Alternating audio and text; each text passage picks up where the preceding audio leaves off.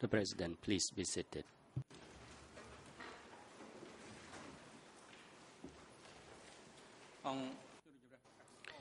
The court is now back in session.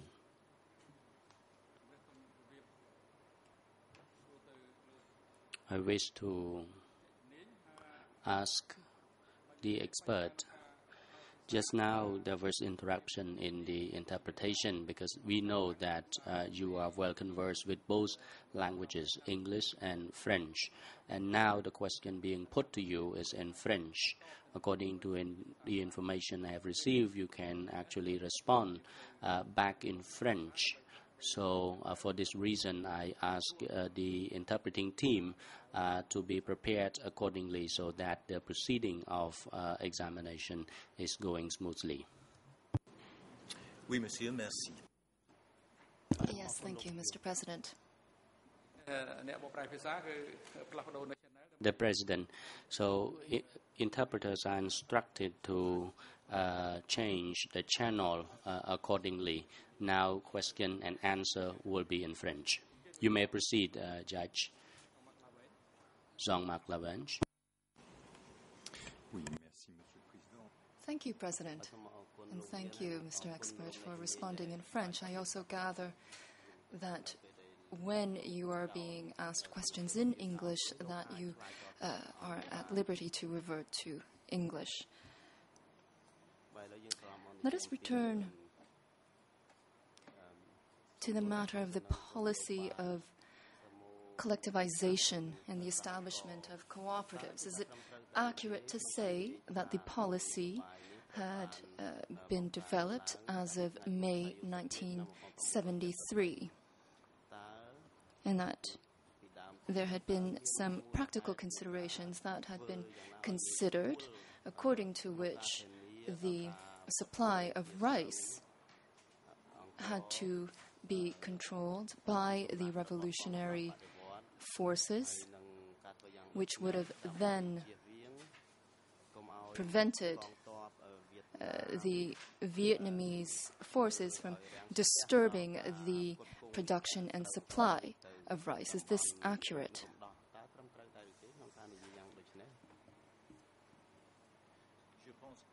Answer: yes, I do think it is accurate. There were two reasons for that.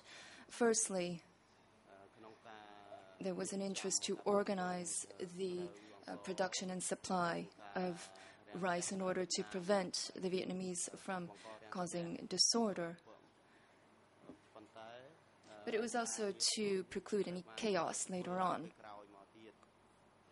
Judge Laverne, so in effect, there was an ideological consideration or interest to build a pure and honest society based on the words that were used at the time.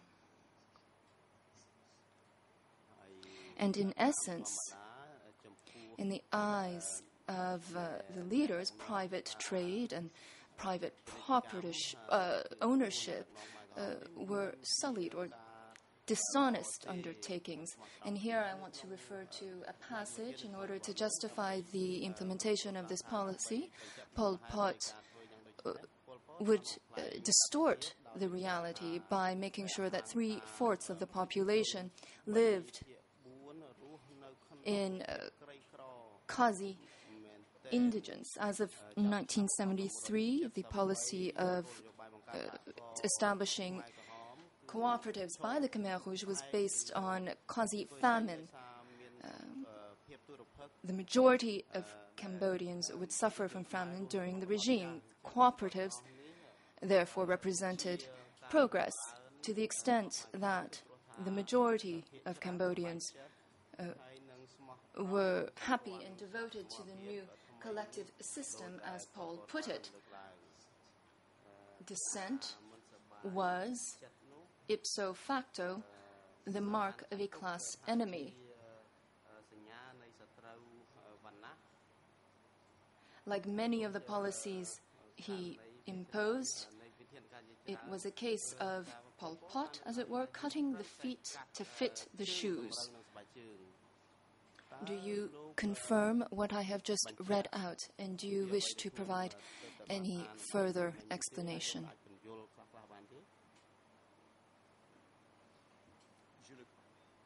Answer: I do confirm that.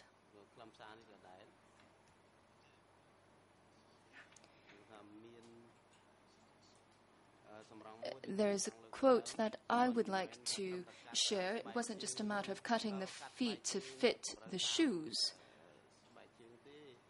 but my man, who was a student in Paris alongside Pol Pot and who was also in Cambodia during the revolution, said that all men and all women were to only be 1 meter and 60 centimeters tall. It fell into the same line of thinking. Everyone living under the democratic Cambodia regime had to fit a certain mold. And there is a contradiction in that, because Pol Pot knew very well that 79% of people living in total shortfalls wasn't true.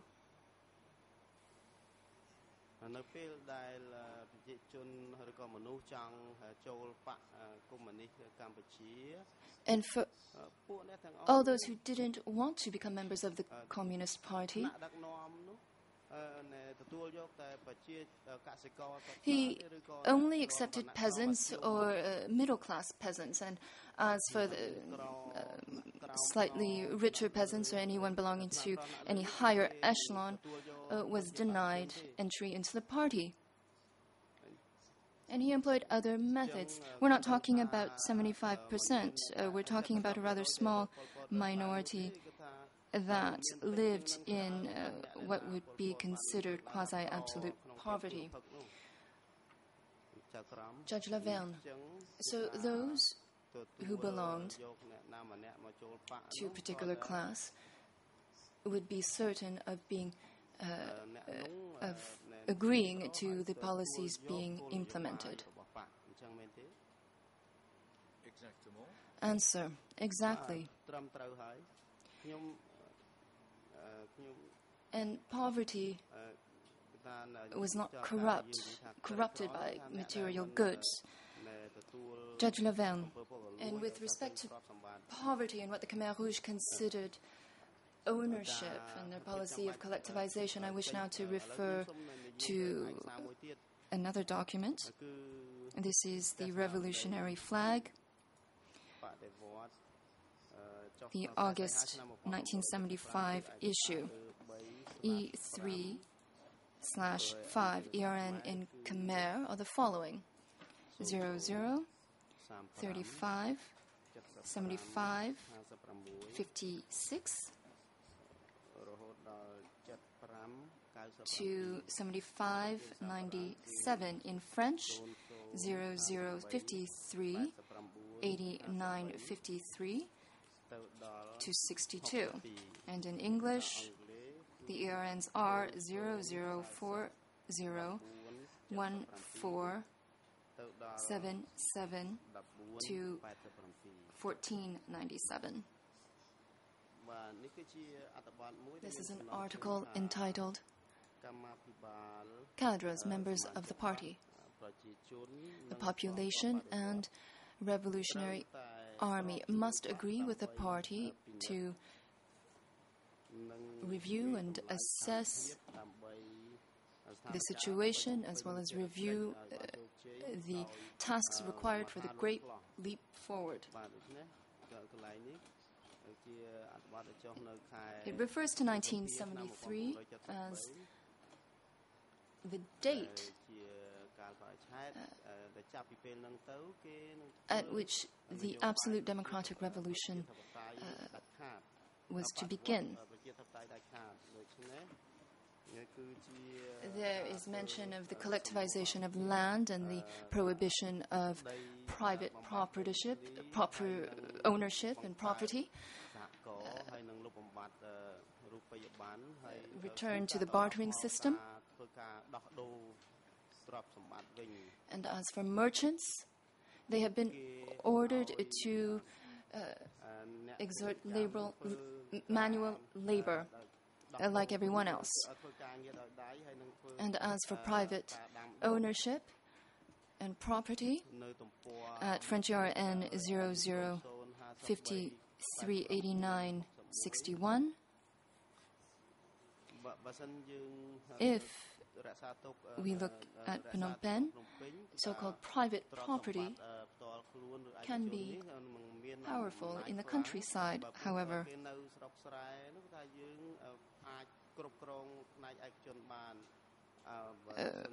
private ownership dominates in Phnom Penh. However, we cannot allow this. Property and ownership must have no power. I believe this morning you testified that collectivization had been used as a reason by Pol Pot as one pretext for the evacuation of cities and of Phnom Penh.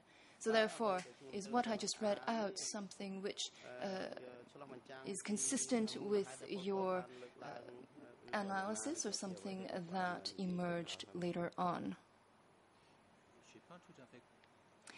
Answer: I'm not entirely sure I understand what emerged later on.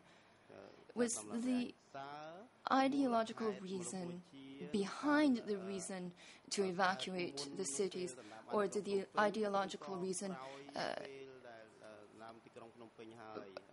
crop up afterwards in order to justify the evacuation?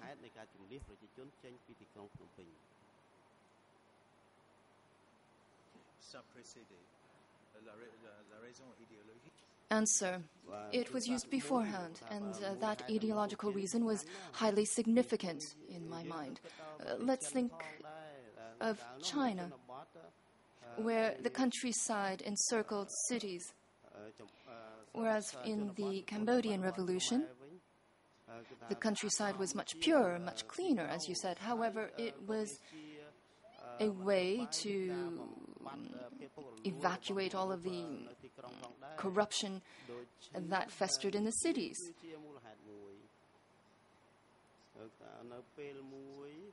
And there was a time before 1973 when Pol Pot had come to the realization that trade in small cities of the countryside and small townships of the countryside was resuming, and he wanted to eradicate this.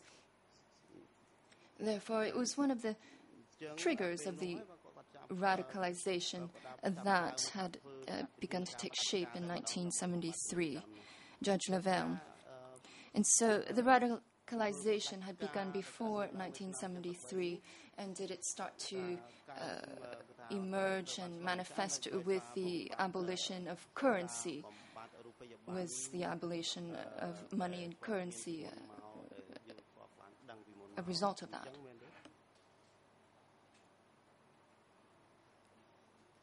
Answer: there were two stages after 1973. There was a system of bartering that began to prevail in the countryside. However, at the time,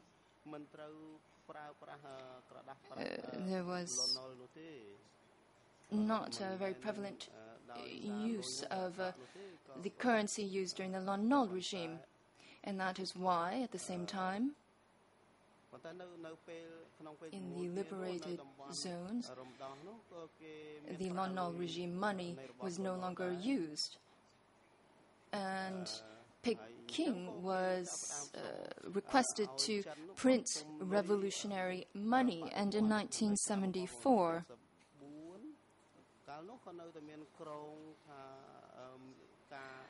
it had been decided that only revolutionary currency would be used in democratic Cambodia. Later on, after April 1975, whatever reserves remained at the central bank was destroyed. However, they did attempt to establish a system a very specific system of currency. And then in 1975, there was a policy to no longer allow currency to be circulated and not to use it, because as Tamok said, the wound had not been healed. He had to stem the bleeding. That was his own expression. And so therefore, it was their decision to go down that path. And I believe that it is a crucial turning point, because at some point in time, there was no longer any point of return on even the most minor details, and it is a symbol of the system of enslavement that I describe in my book. Judge Laverne, are you certain that the decision to not and to no longer use money was only taken after the 17th of April, or had it not been decided upon earlier?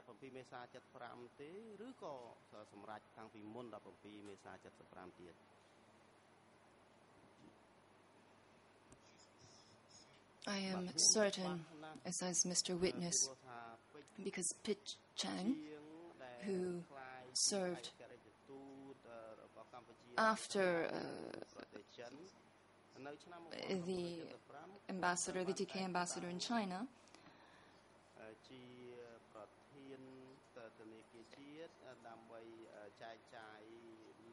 talked about the distribution of the currency. There were also people who witnessed and who attested to the fact that in their cooperatives,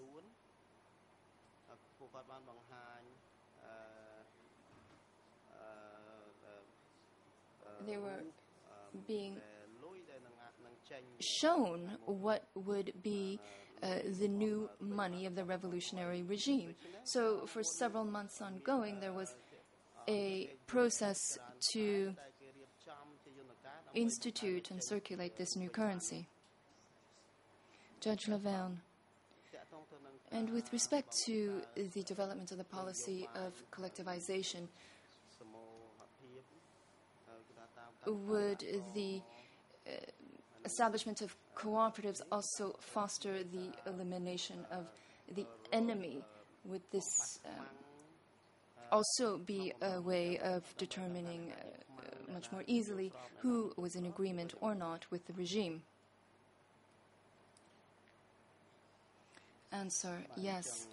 Was it a primary cause, or was it simply collateral damage that spun off from the policy of collectivization? It's true, yes, indeed, it had facilitated the task.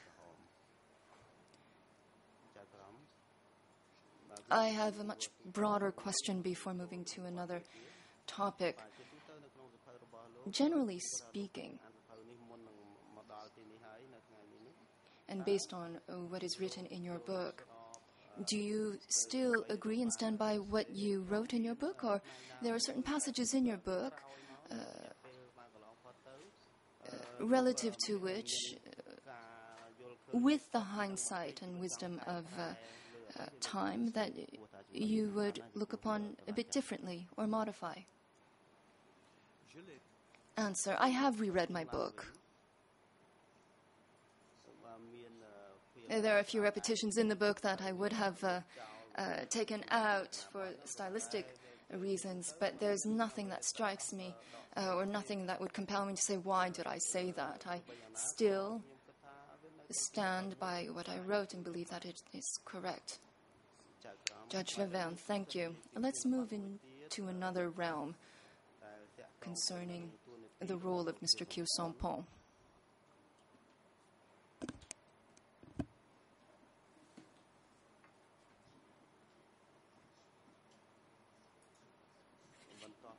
Now, it would appear that following the fall of Prince Sihanouk, as of March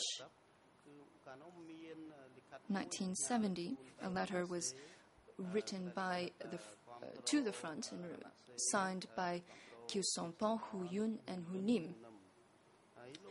You describe that the letter was supposedly written by Pol Pot, who, at the time, would have resided in Peking. Can you please confirm that?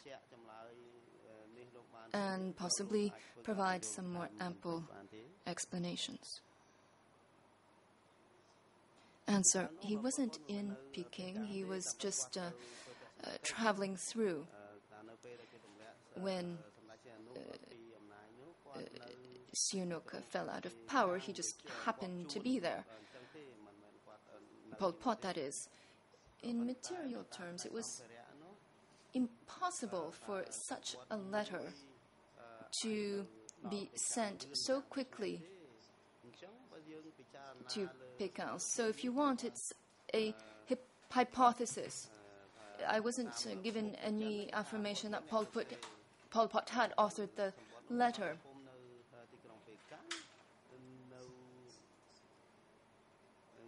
Now, it's the only plausible possibility was that it was Pol Pot or someone from his entourage. But it was written in such a skillful manner in order not to arouse any concerns or cause any fears. It had all of the hallmarks of Pol Pot.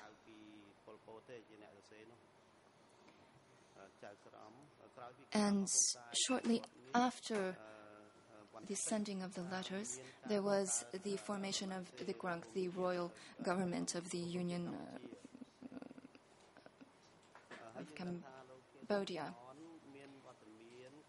And Mr. Khieu Samphan is presented as the Vice Prime Minister and the Commander-in-Chief of the armed forces, the popular armed forces of Revolutionary Kampuchea.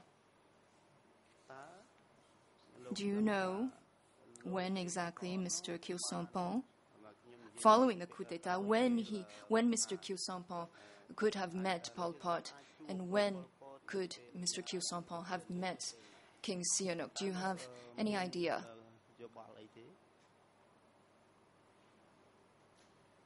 Answer: to the best of my memory, to the best of my knowledge, I believe that when Pol Pot settled in Kompong Thom, that is, he was no longer in Ratanakiri, he moved to the central area of the country and set up a new headquarters of the Communist Party of Kampuchea near Kompong Thom. Khieu Samphan and the others had traveled from the Ural Mountains where they were based, and it was only then that Khieu Samphan and Pol Pot came into contact with one another.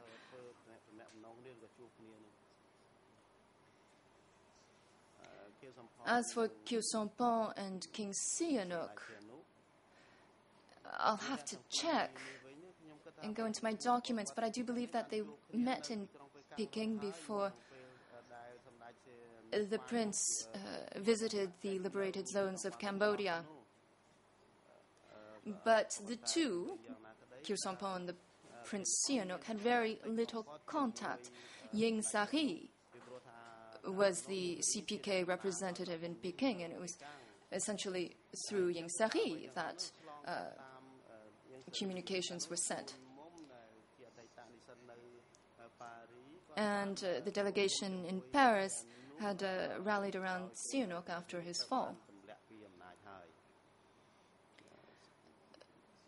Now, perhaps the defense on Khieu Samphan will provide us some more specific details, but I'm not entirely sure that there was even a meeting in Peking between Mr. Khieu Samphan and King Sihanouk before he returned in 1974. Perhaps we are mistaken, but I am sure that the Khieu Samphan defense will provide us the correct clarifications. Now, when the GRUNC was formed, at any point in time was Mr. Khieu Samphan consulted?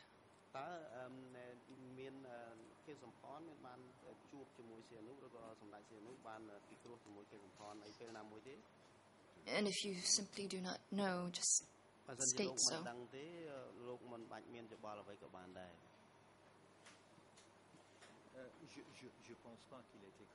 Answer: I don't believe that Mr. Kyu Sompong was consulted. I don't believe that his personal opinion was actually elicited. I don't believe this. Pol Pot was in Peking at the time.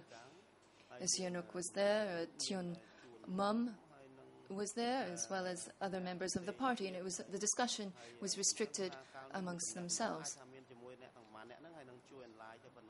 Because we're talking about essential and significant decisions when a man is appointed prime minister of a country. It is a landmark moment. And Prince Sihanouk would have accepted a role, even if it were to serve as a bridge between the front and the Khmer Rouge. But how would that actually play out? What form would that actually take?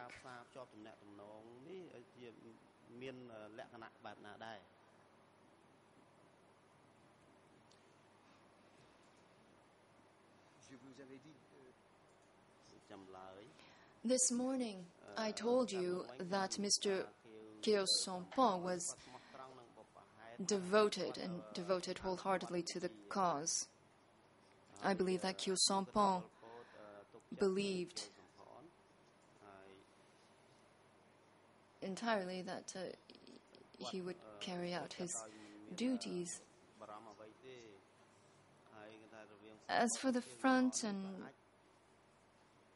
everything else, it would have played out later on. Kyo Sompong was in Kompong Tom, and any communication with Sihanouk would have gone through Ying Sari, would have gone through the Chinese, but it would have gone through Ying Sari. And apparently there was quite a bit of friction between the two. Kyo Sompong's role only coalesced afterwards. So you're stating, if I understand correctly, Pol Pot had decided to appoint Kyo Sompong to this very strategic position as Vice Prime Minister because he knew that Kyo Sompong was a loyal man, devoted to the cause, and that he would abide by his decision. Is this what I am to understand? C'était pas une post-stratégie. It was not a strategic position. Il était le drapeau. It was window dressing. He held the flag, Judge Leverne, but to carry the flag carries out a strategic purpose for the public. It's important to be able to identify references that they can identify as symbols of peace and unification. It's an image. It's an image that has strategic interests. En termes d'image, yes, on the image, I agree. That had strategic importance. But talking about influence and leadership, no, not at all. Question. As you see it, did Kyo Sompong accept to be purely an image, or did he in fact want to have decision-making powers?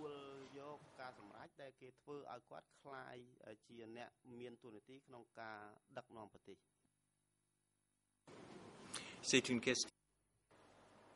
Response: that's a crucial question. But the answer may not match the question. I would tend to say, but this is really just an assumption based on what I believe I have understood of Mr. Kyo Sompong's character, that he preferred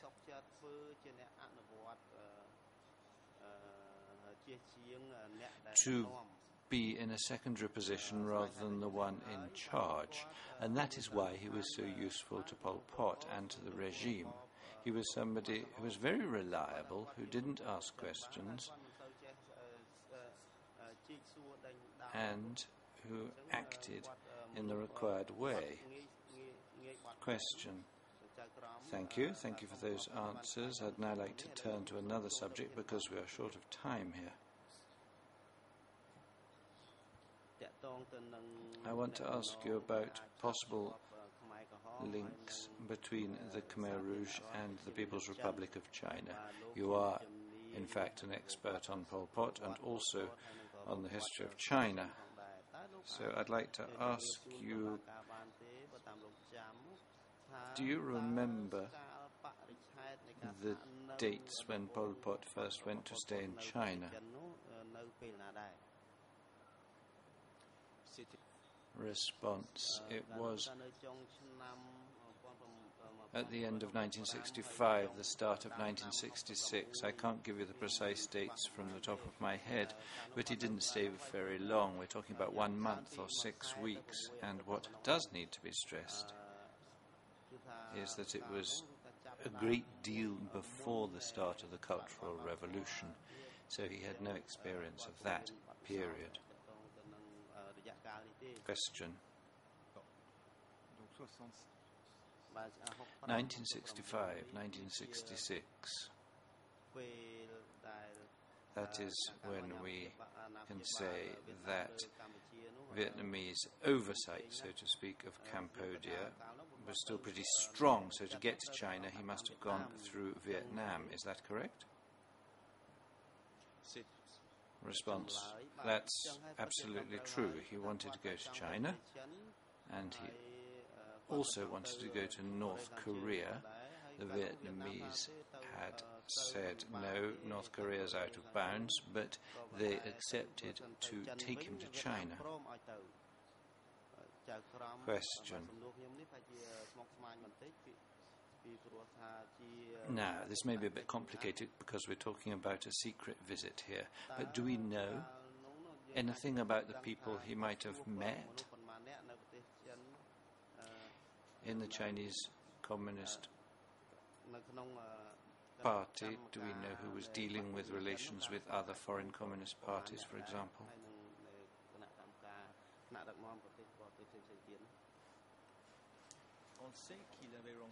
Well, we know that he met Botjon, who was a member of the Chinese Political Bureau, who was the mayor of Peking, and who was removed from the picture during the Cultural Revolution. It's not entirely clear if he met Kang Chong, who was the big chief when it came to all kinds of external relations. He also met the foreign minister, I think, at the time. That we do know.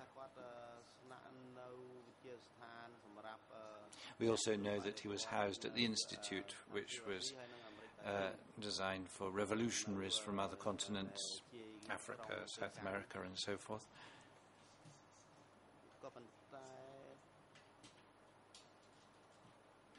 But it was only an initial meeting, and I rather doubt that he was maneuvering with any kind of wide-scale knowledge of China. Question. You've just quoted the name of Kang Chen, a significant name, I think, in the history of China. It seems that at the time Kang Chen was in charge of relations with foreign communist parties. But can you tell us a little bit more about who Kang Chen was and why the meeting with Pol Pot could have been rather important? Kang Chong. Response. Kang Chong was a member of the Standing Committee of the Political Bureau. He was a very powerful man who wielded considerable influence. He had been trained in the Soviet Union in the 1930s. He was alongside Mao, and he did his dirty work for him. He was head of the special services. He was a formidable individual. If Pol Pot didn't meet Kong Chen himself, and it's quite probable that he didn't, he certainly would have met people from his entourage. And I think probably that was the most significant side of the whole visit, because afterwards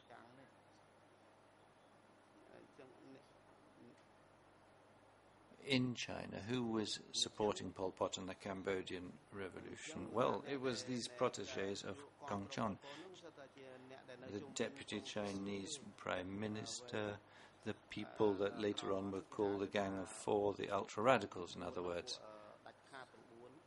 And you can quite easily situate the start of that friendship with the most radical elements within the Chinese regime in terms of that 1965-66 visit. Question.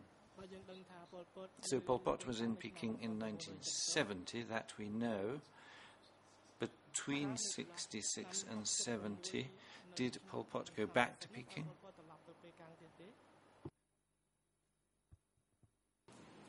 No. Response, no. From all the knowledge available, no. He didn't go abroad between those two visits. Question. In your book there's a footnote that caught my eye. It refers to information that you might have heard from the mouth of Ieng Sary when you interviewed him. And apparently Ieng Sary told you that in 1970 Pol Pot had frequent contacts with Kong Chen. Can you confirm that you heard that Ieng Sary told you that, and when he did, what did that make you think? Yes, I do confirm that. There's no doubt at all that they met in 1970. I heard about this as well from the Chinese side, and I didn't mention this in the book, but Ieng Sary was absolutely clear on the subject. I think you can probably situate it at the start of 1970 in the Kong Chen entourage. Question. The footnote I'm referring to is number 200. English ERN is 00396704, and it's page 259 of the book in French. ERN 00638714. If we can stay with Kong Chen one moment more.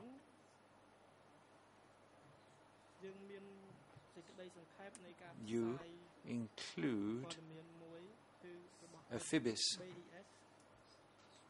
broadcast summary from Phnom Penh Domestic Service on E3/1356. The English ERN is 00167593, and in French 0070-0106. And we're looking at a broadcast concerning condolences to the People's Republic of China following the death of Kong Chen.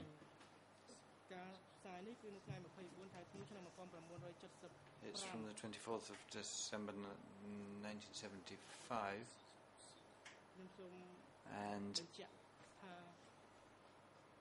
The Chinese embassy at this moment received Prime Minister Pen Nut, Deputy Prime Ministers, including Khieu Samphan and Ieng Sary, who go to the embassy of the People's Republic of China in Phnom Penh to express their condolences on the occasion of the death of Kong Chen, Deputy Prime Minister of the Chinese Communist Party. He died at the age of 77. The Prime Minister and Deputy Prime Ministers laid a wreath which had the following inscription: "Sincere and deepest condolences for the sad death of His Excellency Kong Chen, a Chinese revolutionary individual of exceptional quality and a companion in arms close to the Cambodian people." So one can only assume that there was a certain amount of influence there.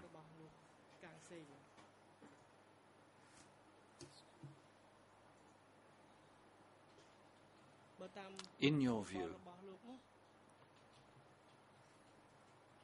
because you talked to us about those who would eventually become what was called the Gang of Four, does the name Zhang Chungqiao mean something to you? Jiang Chungqiao? Response: Jiang Chungqiao was Deputy Prime Minister and probably the most influential of the ultra-radicals. He had Kang Chong's protection, and the initial secret visit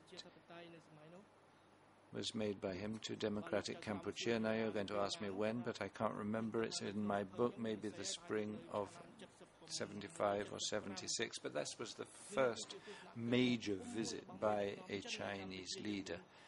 There are photographs. He went to Angkor Wat with Pol Pot and Ieng Sary and the Chinese delegation. Jiang Chungqiao was somebody who was hugely important in the connection between the two countries, and when he lost his position and was arrested, there was consternation in Phnom Penh. Question: so there was an official visit with photographs, and somebody also reported on a secret visit which took place after the 7th of April 1975, and that was Kengek Eo Doik, who said that he received confidential information from a Chinese teacher who he met in Beijing, who told him that Jiang Chungqiao had secretly come after the 17th of April 1975 to democratic Kampuchea. His document E3/441 and the English ERN is 00265559. And I'm sorry to say I haven't got the Khmer ERN.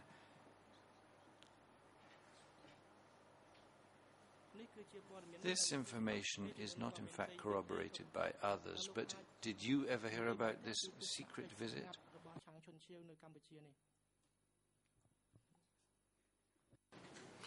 Je pense là. I believe, says the expert, that there may be a mistake here. It's very difficult to date the Jiang Chungqiao visit. It was secret. The photos were not published at the time, and it wasn't broadcast or announced either in China or on the radio in Phnom Penh, but I would situate the visit around or in April 1976. I had a source in Peking in the Chinese party who actually told me that Jiang Chungqiao had to get back to Peking by the end of April, and that would locate the visit in the first half of April 1976. There are other testimonies that are not terribly precise either. At B1 in the Foreign Ministry, for example, they prepared banners, placards to welcome the dignitary, but sources say that that was more at the end of 1975, but I think people are mixing the date, and I believe that it was April 76. Question. Well, whatever the case, he came at least once and he met a certain number of important people here. Let's come back to the crucial year of 1975 and the meetings that were held between the Chinese leaders and those of the Khmer Rouge Revolution. Start with Ieng Sary. In your book, you told us that before he came back to Cambodia, Ieng Sary went to Peking. Can you tell us if there was a particular reason for him to transit through Peking and what the purpose and result was?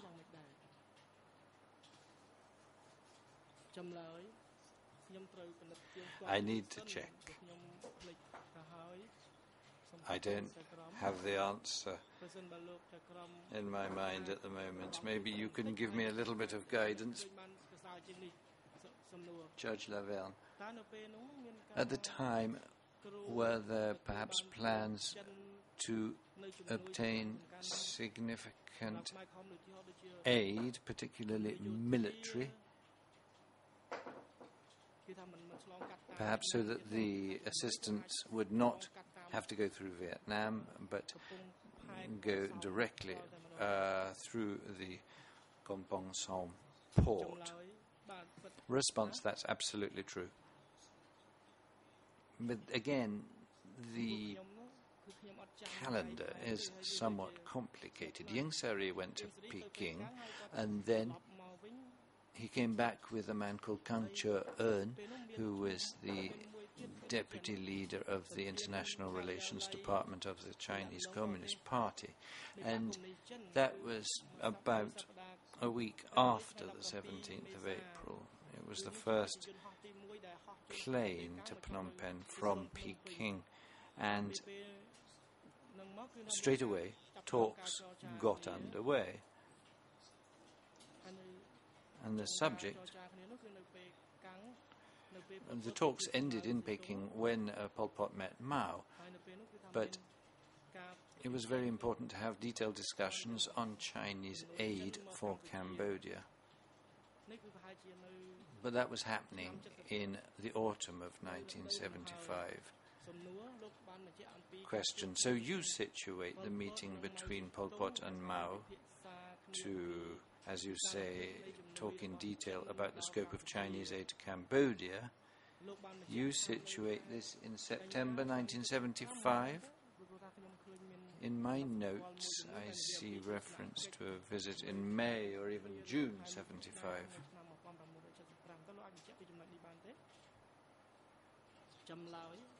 Response. June 75. You're right.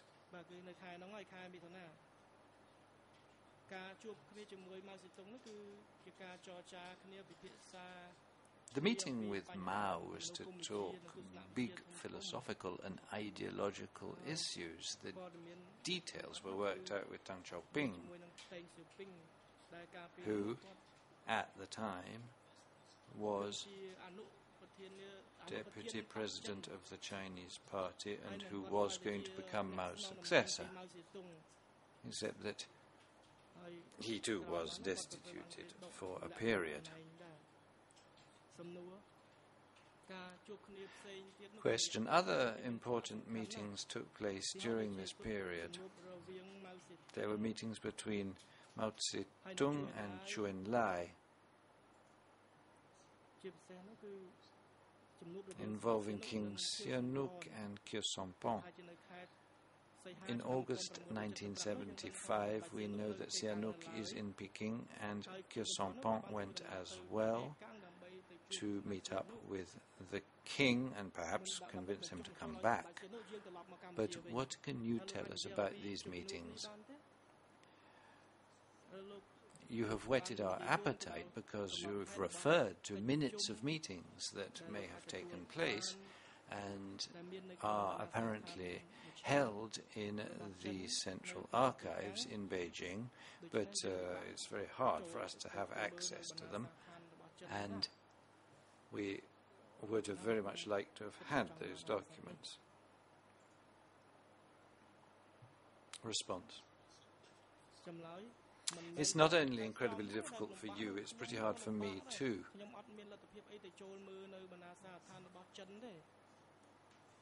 I didn't really have access to those documents. I was able to talk to Chinese officials who had seen the documents. Conversation with Zhou Enlai, we know very little about what happened at that instance. We know a little bit more about the meeting that took place with Khieu Samphan, Yang Sari and Mao, and Mao asked them to give Sihanouk and Pen Nut decent treatment and not send them off into the paddy fields. And Khieu Samphan promised that they would be given proper treatment and all the honours that were due to them once they were back in Cambodia. But there was a significant moment of hesitation before Prince Sihanouk came back to Cambodia. Question. So can you say that among the Chinese leadership there was a whole current of opinion in favour of moderation and trying to push that idea with the Khmer Rouge leaders, and on the other side those who were more ultra-Maoist and were in favour of the way the revolution was being put into effect by the Khmer Rouge? Response. That's absolutely true. Zhou Enlai himself was worried about what was going to happen in Cambodia, and who told Khieu Samphan that they should absolutely not emulate the Great Leap Forward in China. They couldn't say it in so many words, but he had understood that it was a major disaster, and he was arguing in favour of moderation, without success, of course. It was a time when the Khmer Rouge were steeped in hubris and arrogance. They had won a victory, and they didn't want to listen to the voices of moderation. When Mao met Pol Pot, the meeting was highly instructive. He made all kinds of references, underwriting his speech to say, open up, don't stay too rigid. You're going to put your own revolution into effect, but this can't be done in isolation. So I think Mao was very impressed what the Khmer Rouge had achieved, but he too was worried and disturbed. Question. Can we say that as these leaders saw it, the fact that King Sihanouk was back in Phnom Penh could have lent a little moderation to the revolution? Do you see that as having been one of the hopes of the Chinese leaders in an attempt to calm things down, and that was why they were asking Sihanouk to be brought back with all due dignity and respect? Response. It's a difficult question. I'm not sure we know what they were thinking. I think the Chinese leaders were too lucid to think that Sihanouk could have had a big influence on the behavior of the Khmer Rouge. But the very fact that he was in Phnom Penh, that he was head of state,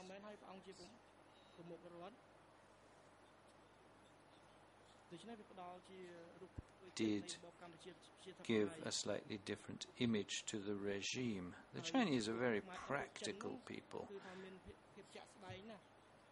I don't think that they would have believed that there could have been a real change in the regime's policy due to the presence of Sihanouk. Question. At that time, we heard much talk of independent sovereignty and self-reliance, and it seems that the Khmer Rouge leaders wanted to defend their own independence in an extremely resolute way. Now, can we talk about independence being defended, including vis-à-vis the Chinese?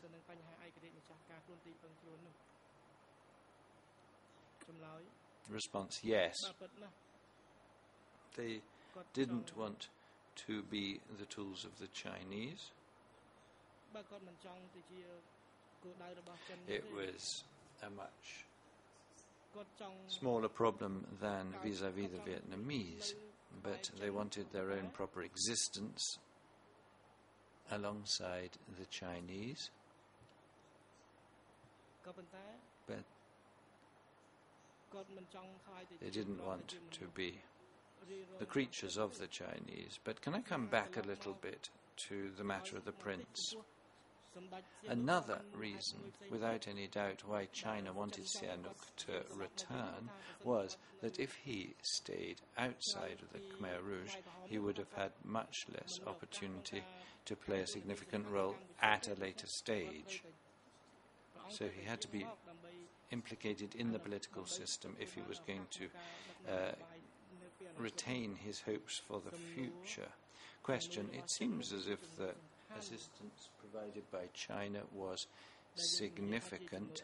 I don't know if we can talk about unconditional, because there are ups and downs in this relationship between China and democratic Cambodia, but nevertheless there was technical assistance, military assistance, economic aid, including to develop a banking system so that products could be exported. But at any particular time, was there a request for food aid from the Khmer Rouge leadership in the direction of China?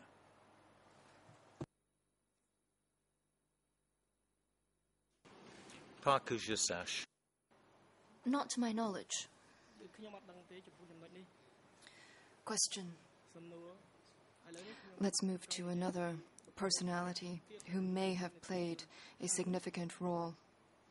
I'm talking about a gentleman called Cheng Wung-gui, who was also known as the leader of the Tat Chai Commune and Brigade. Earlier, I made mention of Pol Pot's visit in 1976 in China, where you were working.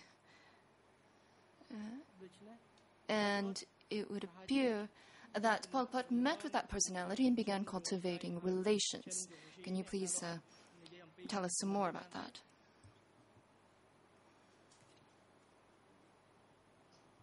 Yes, Cheng Wung-gui was a model peasant. He received great assistance from the Chinese state in order to build his commune and showcase it as the model commune. It was all fiction, but it was the case, and he was allied with radicals of the extreme left, such as Chung Gao. And there was a 15-day visit to Cambodia, and he spoke effusively of the regime at the time. However, it wasn't a person who held any real importance. He was simply a symbol of Chinese agriculture.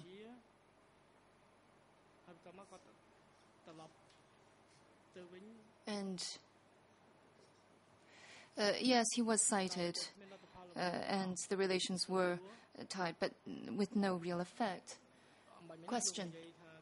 In the commune of Datsai, it was a model based in China, but it is a model that was discussed extensively during democratic Cambodia. So what kind of role did that particular model play in the structuring and establishment of cooperatives in Cambodia?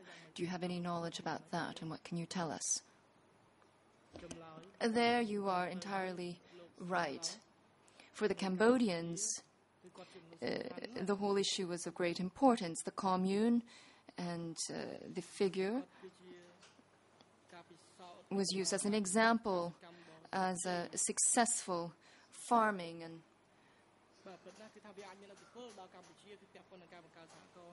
in theory, it was the case, but in practice, no. Everything was already taking place. And after the arrival of Chen Guangui, nothing really changed. He came, he admired the landscape, he looked around, they were very friendly with one another, and he paid compliments. Question. What can you tell us about how he spoke of the Cambodian accomplishments? Yes, it's precisely that. He just spoke well of it and paid compliments. Judge Laverne, we talked about the Cultural Revolution. Can you please refer us to particular documents about the Cultural Revolution? Was it a phenomenon that could have influenced the leaders of democratic Kampuchea and provided them guidance? And what about the Gang of Four and the death of Mao Zedong?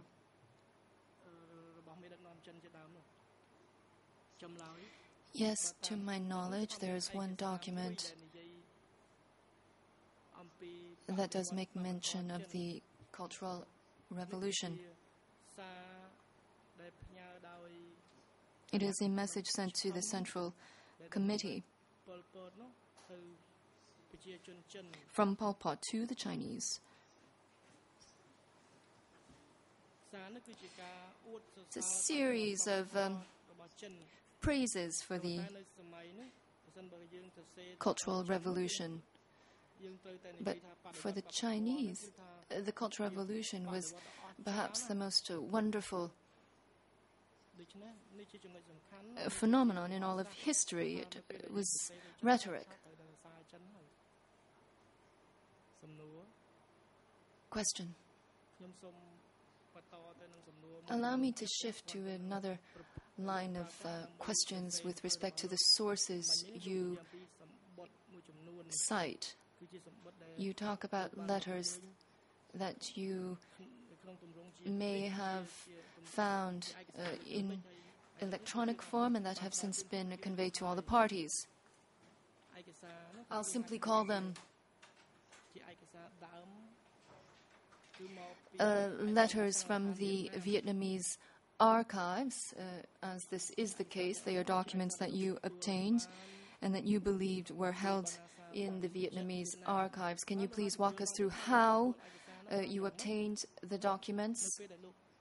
If they were original Khmer documents, or had they already been translated into Vietnamese? What can you tell us about those documents?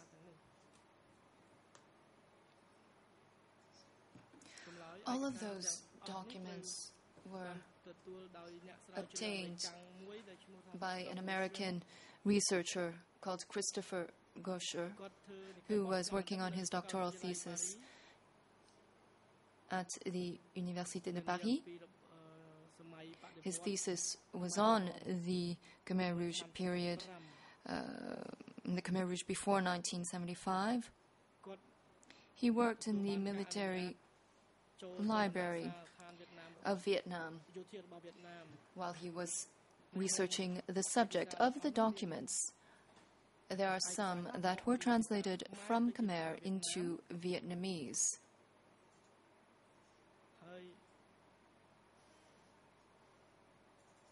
They originate from the Communist Party of Cambodia. This is the case for but the majority of documents, rather, are Vietnamese reports, some of them rather lengthy reports on the Cambodian situation between 1949 and 1950 and 67. And of the military Vietnamese reports, or rather of the Vietnamese reports, they contain citations and references to Cambodian documents to which we do not have access. And so between the two,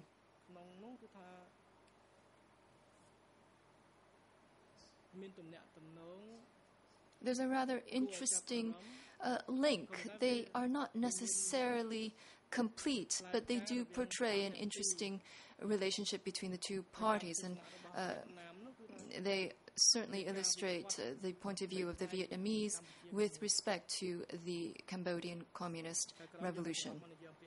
Judge Laverne, we can, of course, return to those documents if the parties so wish. I have here before me two documents that are worthy of interest. They are YYYTLM 75. It is a letter that you, sir, had referred to earlier. It dates back to 1967, addressed to the Chinese Communist Party and the start of the Cultural Revolution. And it talks about how all of the criteria in Cambodia are now met for the fomenting of a proper revolution. There's another document, KK 76, rather, and this is a document emanating from the Communist Party of Cambodia. I regret, however, that we do not have time to go into detail with those documents. I do have one final question on a document concerning In So Pip, the document entitled Keo Sampon Enlarged and Real. And my earlier question as to whether or not this is indeed the same document that you had referred to in your book. Answer, yes, this is indeed one and the same document. And very briefly, Mr. Witness, can you please tell us who In So Pip is, if you recall? Did you meet the gentleman? Did you interview him? Can you please tell the chamber anything about this particular document? Response, In So Pip, I'm not sure if the case still is relevant, but was in Pai Lin. And if I'm not mistaken, his brother was a physician.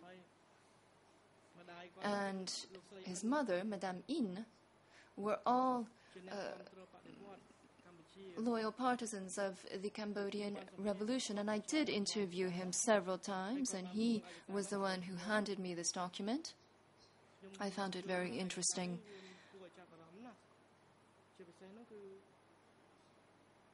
Namely, the start of the document on the life of Keo Sampon. And I do make reference to it several times. So you were telling us that you received this document directly from Mr. In So Pip. And you cannot authenticate what he relates in that particular document. Is that correct? Answer, that is correct. Judge Laverne, I believe that document can be admitted into the proceedings. Mr. President, I wish to thank you very much for the time that has been allocated to me for questions, and I wish to thank you, Mr. Expert.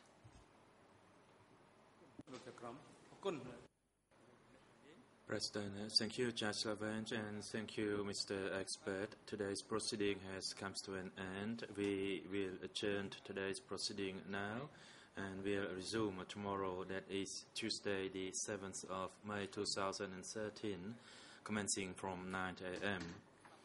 Tomorrow we will continue to hear the testimony of the expert Philip Short, who will be first questioned by the prosecution and followed by the lead co-lawyers. Mr. Short, the hearing of your testimony has not yet concluded, and we will continue to hear your testimony tomorrow. For that reason, you are required to attend tomorrow's proceeding commencing from 9 a.m. Court officer, in collaboration with the Visu unit, please assist the expert Mr. Short returned to his residence and have him return to this courtroom tomorrow at 9 a.m.